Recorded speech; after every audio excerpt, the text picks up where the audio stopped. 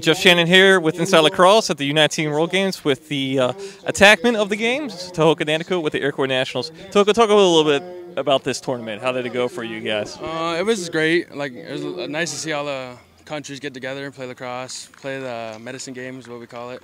It's just fun. It's fun seeing games. Close game here with U.S. and Canada.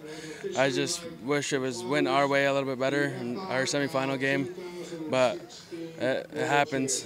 This is your guys' third bronze medal in a row. A really nice game against Australia to win it. Talk a little bit about how that game went. I know Mitch Laffin, a future teammate of yours and current teammate, had a really good game. How did that game go? Yeah, he did well. We had they locked off on me quite a bit, which me and him worked really well at IMG, doing two-man games with me and him, and that just worked in our favor because it happened to us quite a bit. So then, I don't know.